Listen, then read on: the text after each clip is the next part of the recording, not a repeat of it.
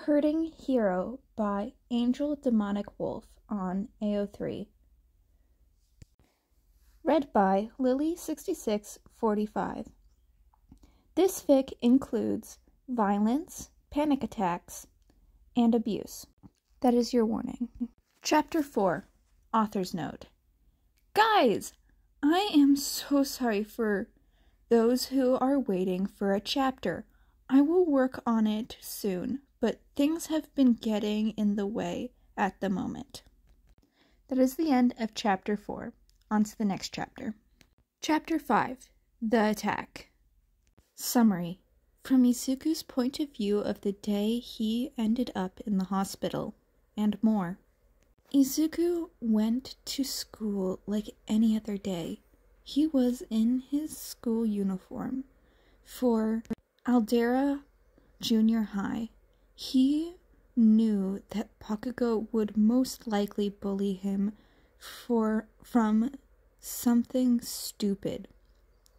Since Izuku had mutation of sorts for a quirk, the same thing with his older brother. But normally he would be made fun of for it, but he was so tired of it. So today, when he got to class, Izuku paid no mind to Bakugo and his friends. The fact that he didn't use his quirk much, he didn't know how much powerful it was when he was angry.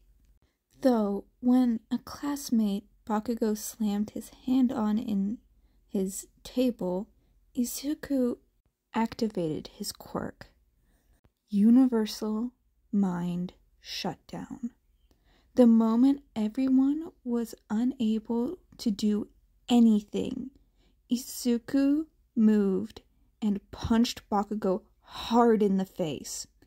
He was so tired, which made his quirk effects wear off quicker. Due to that, Bakugo and his two friends jumped Izuku at the same time. Izuku tried to fight back, but unfortunately, his mind was struggling to keep up with what was going on. He fainted while being punched by 3 people. Izuku was in and out of consciousness, while the 3 boys assaulted him and used their own quirks on him. During the whole time, Izuku could feel most of the explosions hit him, and knew that no one was stopping them. He had been dealing with being called weak, villainous, control freak, and dangerous. Bakugo would also make sure that Izuku knew he was nothing. But the next thing Izuku knew was that EMS was around him,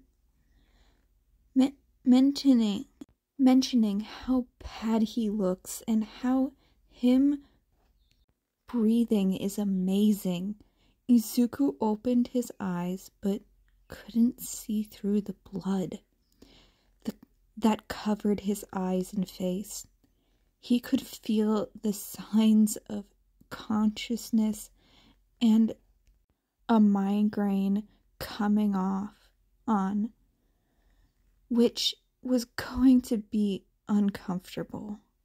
A few hours later, he could feel that he was no longer in surgery for the broken bones and the issue of internal bleeding, but he couldn't move or open his eyes.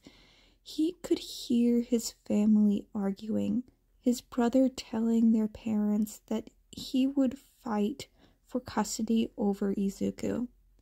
He didn't know long he had been in the hospital. When he next heard Shota speak, "I miss you. I went to court yesterday. I got custody of you. I will make sure you are cared for now. The school apparently expelled the boys that did this to you. Me and Hisashi are waiting for you to wake up. Hey, little listener, we are waiting. But don't feel rushed to wake up. Hisashi's voice sounded like present mic. That is the end of Chapter 5 of Hurting Hero by Angel Demonic Wolf on AO3. Thank you so much for listening. If you like this, please go support the original author. Link in the description.